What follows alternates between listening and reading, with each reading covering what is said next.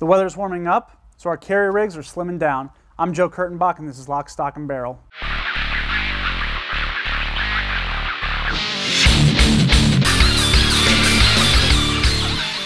As the spring and summer months start to heat up, we tend to wear lighter clothes and fewer layers. Now this can present a challenge for the everyday concealed carrier trying to hide from plain view a firearm on the body while maintaining its security. It was this very challenge that prompted me to try, for the first time, appendix inside the waistband style carry. Now I carry every day and I have a variety of rigs that I like to use, so when I was looking for an appendix holster, I went to a company I knew and trusted, and in this case, it was StealthGearUSA. StealthGear's AIWB holster, that's for appendix inside the waistband, it's a very trim design. It's one of the things I like about it.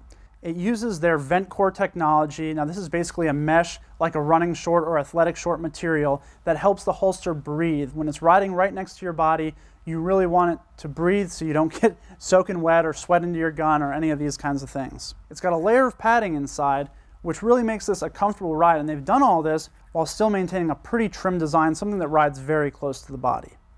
Another advantage of StealthGear's design is the way they've kind of done their belt clip.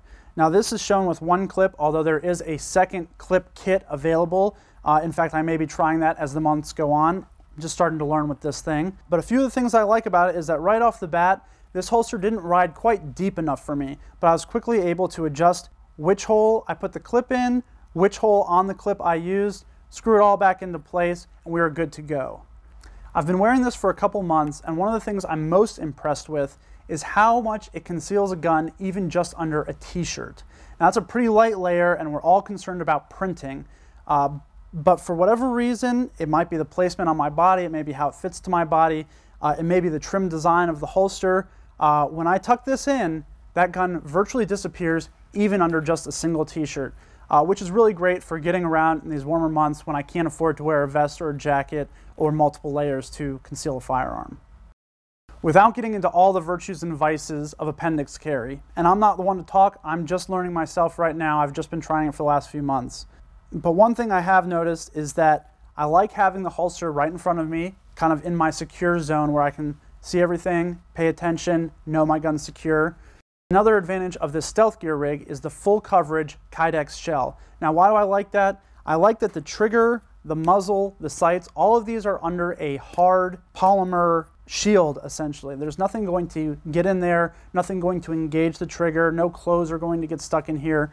It's really good protection for the gun and for me.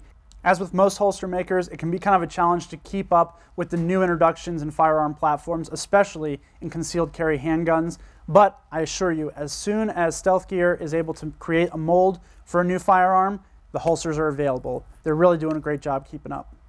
So far, great design. The verdict may still be out on appendix carry, but the StealthGearUSA AIWB, I'm liking it so far. Really great design. For more, go to StealthGearUSA.com.